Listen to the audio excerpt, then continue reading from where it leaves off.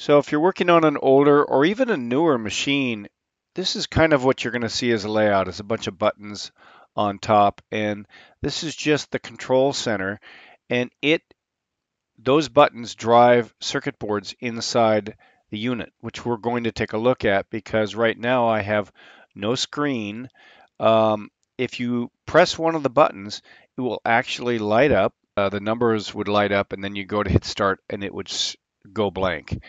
My wife also said it gave an F error code, which the F error code is typically pump not working or things like that. But I have a feeling that it is a cold solder joint, and I'm going to go into that and show you that here.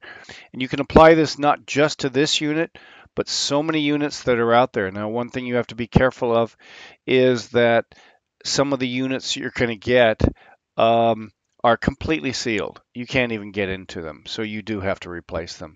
But sometimes they're better than buying a new one. This particular unit is laid out so well. I'm going to show you that right now.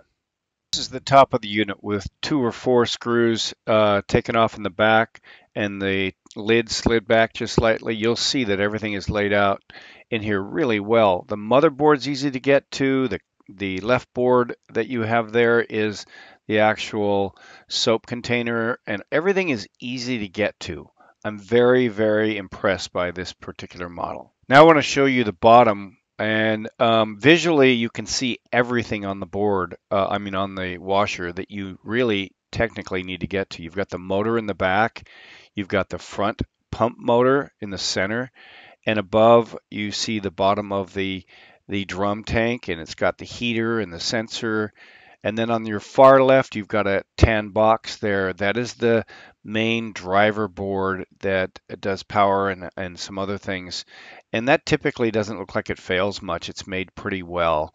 Doesn't have any relays per se on it. So I did open it up to take a look at it. But again, mark your wires and everything. Let's get on with it. And jump to part 2.